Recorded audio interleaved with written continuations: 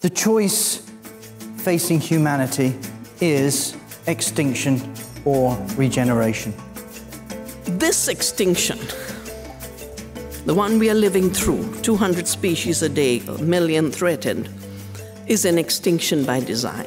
What's important about food is that it is life, and we should be protecting it, defending it, because our life depends on it. Human development is primarily about being more rather than having more. The global food system is accountable for something like a third of all greenhouse gas emissions, 60% of the global biodiversity loss over the last 50 years, and currently uses around 70% of all usable fresh water on the planet. There's no question that the current food system poses an existential threat to humanity.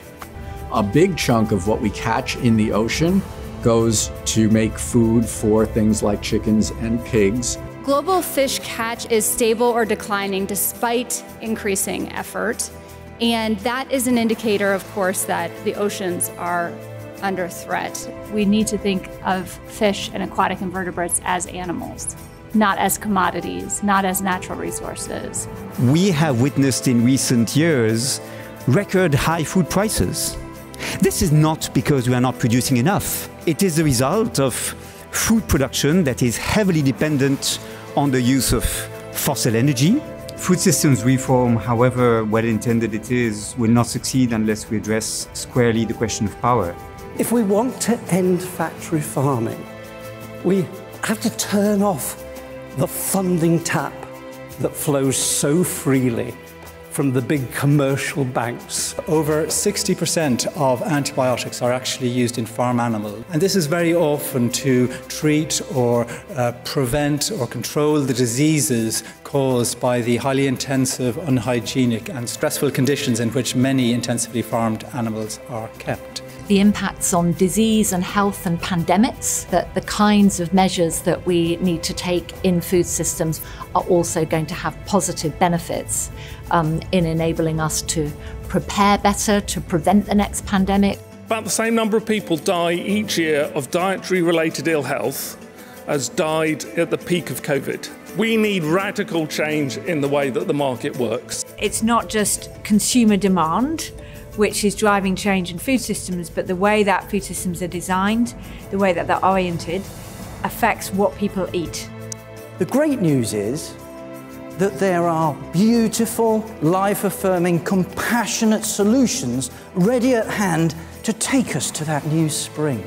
I think that in 150 years' time, it is very possible that we as a species don't eat meat. We've set a commitment to reduce our animal protein content by 40% by 2030 and 25% by 2025. There's a large body of evidence to support that a healthy plant-based diet is really good for us as individuals and can support planetary health. We should be consuming a diet primarily around whole plant foods, minimizing or avoiding meat. We've proven that there are better methods to farm and ways that we can be sustainable, that we can be productive and even regenerate resources. My productivity and profits went up because I started to move toward a natural system.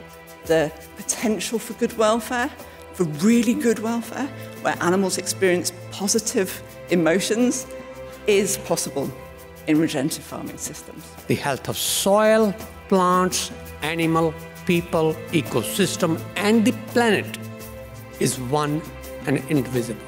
Farmers are restoring the landscapes without planting a single tree. And this is part of the agroecology knowledge, where the land was degraded, and through tree-based restoration, you can see biodiversity coming back. One of the reasons why I'm excited about cellular agriculture is that I think it's a solution to environmental degradation. We're going to shift from agriculture growing kind of organisms for food to growing cells for food. The moment that you have an innovative idea, the moment that you have new solutions, there's an establishment that tells you this cannot happen. We need to stop prioritizing the money, and we need to put the SDG targets and indicators above the money in the markets. The question is, will it move fast enough for us to win the race against time that we have now entered? We need a United Nations global agreement on food and farming to move us away from industrial animal agriculture. We have 8 harvests left to save the Sustainable Development Goals. 60 harvests left to save the future for our children, for animals, people and the planet. The clock is ticking. There is no time to lose.